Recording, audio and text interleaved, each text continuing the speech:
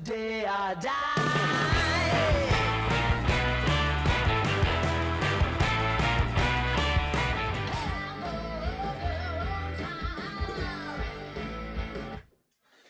Welcome on my YouTube channel. So, dear friends, I have just dismounted from this old do-it-yourself box all the speakers.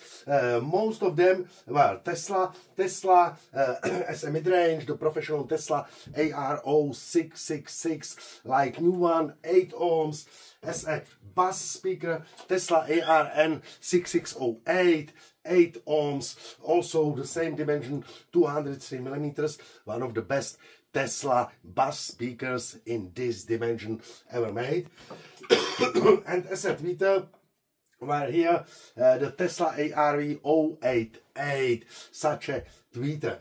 And parallel, yes, it was a huge crossover inside with such a huge coils. It has at least 4 or 5 pounds. Incredible crossover.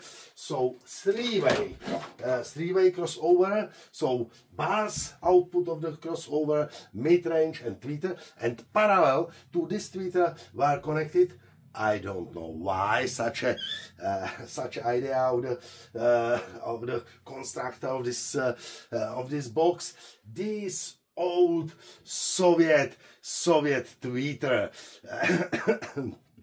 It was produced regarding the back side. There is printed the first months of the January 1987. We have now 2025, so it's 2 years less than 40, about 38 years old, if I count it correctly. I tried to find disconnected. I tried to find on internet where it was originally mounted, but I didn't find any boxes with such a type of tweeter. So if you know where it was originally mounted, write me please in comments. I think that some subscribers of my YouTube channel from the past Soviet Union will know it. So let's try it. I will connect it back.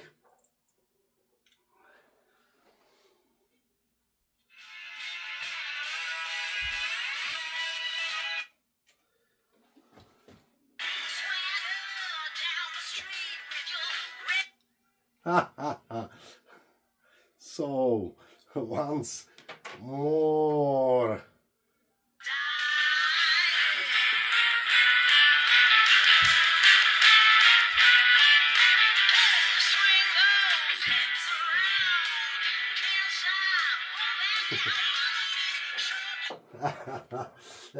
I'm smiling.